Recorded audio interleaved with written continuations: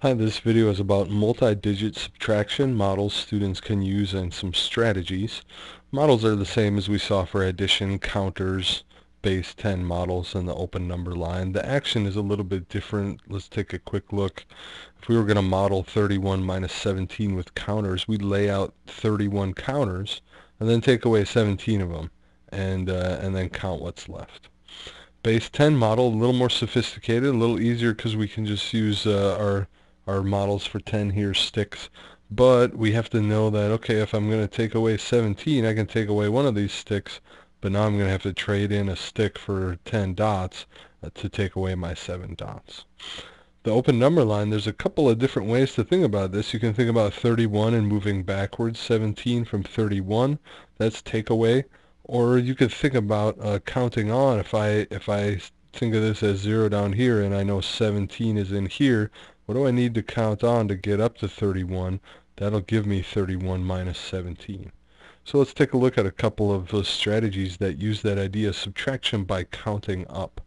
One way to think about that is to add tens to get close and then ones. So the idea here is I know that if I'm at 17 here and I need to get myself up to 31, if I can figure out how much I need to go to get up to 31, that'll give me 31 minus 17.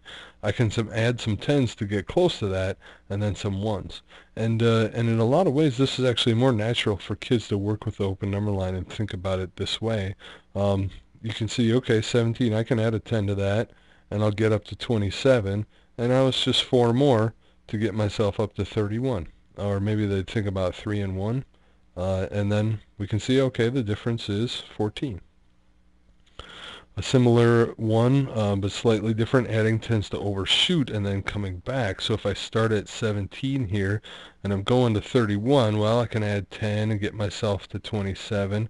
I can add another 10 and get myself to 37. Oh, I overshot 31. So now I just need to move back 6, and I know that that'll get me to 31. How far did I go? I went up 20 and back down 6. Oh, that's 14.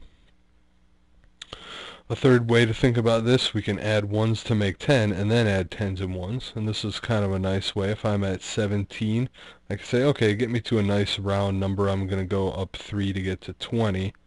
And now I'm going to go ahead and jump 10 to get to 30. And one more to get to 31.